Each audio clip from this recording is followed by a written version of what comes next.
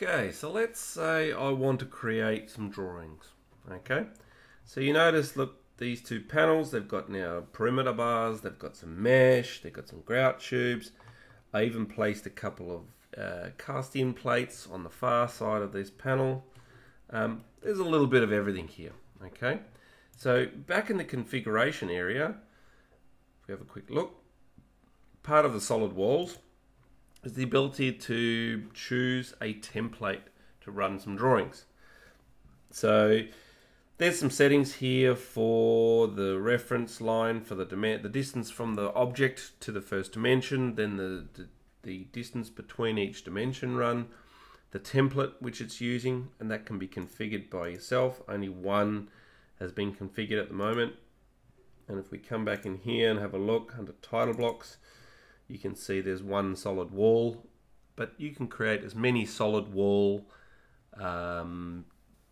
templates as you like. It's the solid wall name dash, and then whatever you want it to be will make it appear here. If it has solid slab, it will appear in the shop drawings for solid slabs, and same with the hollow core slab, etc. It's that prefix at the beginning that controls this, right? So what we do is we come in and we select the items we want to create drawings of. Now I only want to create drawings of the actual assemblies themselves, so I would come in here and select the elements, pick OK, and then in my precast tools I go and choose to create shop drawings. Okay, now the system goes through and uses the rules that it's got stored internally, and it goes and creates these drawings. And you'll notice that in my tree of assemblies, I've now got two elements that are actually finished and completed.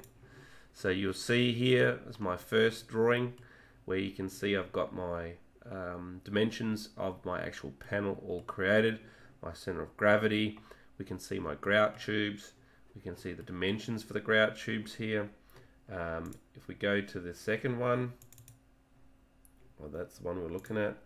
We go look at the other one, exactly the same thing, and I've got all my bits and pieces here. So there's four anchor plates.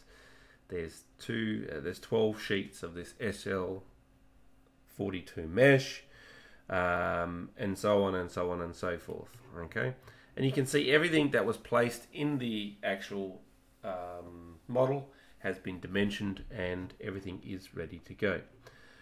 Yeah, so again, this can be configured to suit whatever it is you like. You may want a bar bending schedule, you may want certain annotations, whatever. But this drawing can still be modified manually. It is still a drawing. You can still come in to annotate, add all your own dimensions, different texts, whatever it is that you want to add, 2D symbols, doesn't matter. All that can be created as part of the workflow.